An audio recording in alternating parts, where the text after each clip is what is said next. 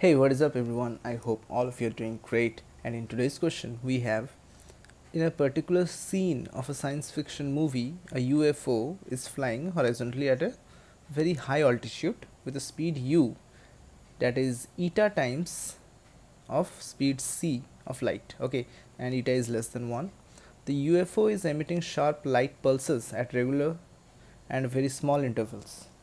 Find the speed of the UFO recorded by an observer on the ground at point O when the UFO appears at an angle theta with the vertical. Ignore relativistic corrections, and definition of UFO is given in this line, right? So let us analyze the question. So let us consider at any time t. Now when I say t, t means the time recorded by the observer standing on the UFO, right? And as in the question they have said that the distance between the UFO and the observer is too large, consider some 1 or 2 light years, something like that, right? So the information will take some time to travel to the observer's eyes. Okay, that means it will not be instantaneous, right? Because the information will travel at the speed of light, and as the distance is about light years away, so of course there will be a delay of information, right? So t will be the time registered by the clock in the UFO, and t prime will be the time registered by the observer standing at this point O, right? So in reality, when the UFO travels from this point to this point in time dt, where dt is the time taken to travel from here to here, dt is measured with respect to the observer standing in the UFO, but of course there will be a time delay of dt prime, right, when this observer is measuring the movement of the UFO.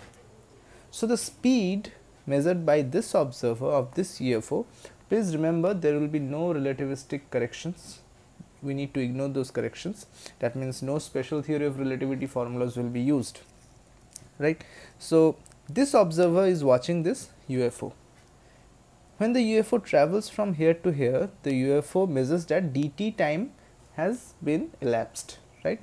But this observer does not measure dt, it measures something greater than dt, because the time taken by the UFO from here to here, and this information travels here at a lag of dt prime.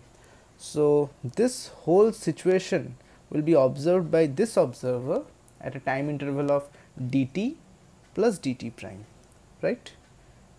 Okay, so the speed measured by this observer of the UFO is the distance traveled, that is u dt, that is the real distance traveled, divided by the total time registered in the clock of the observer O, that is dt plus dt prime. Okay, so dividing numerator and denominator with dt, we get this one. Now t prime is the time recorded by the observer O. So the time taken by the information to travel from this point to this point would be d sec theta divided by the information travels with the speed of light, so d sec theta divided by c, right? Differentiating with respect to t, okay, we get this one. So d theta dt is the angular velocity with the time frame of the UFO, right? So how do we calculate angular velocity? As you can see from this triangle, x by d equals to tan theta, so x equals d tan theta. Differentiating both sides with respect to t, we get dx dt, that is the rate of change of x, that is u, equals to d sec square theta d theta dt, that is the angular velocity. Now just put the angular velocity from here in this equation, solving it we get eta sine theta, right? So just put the value of dt prime by dt, that is eta sine theta, in this expression, right?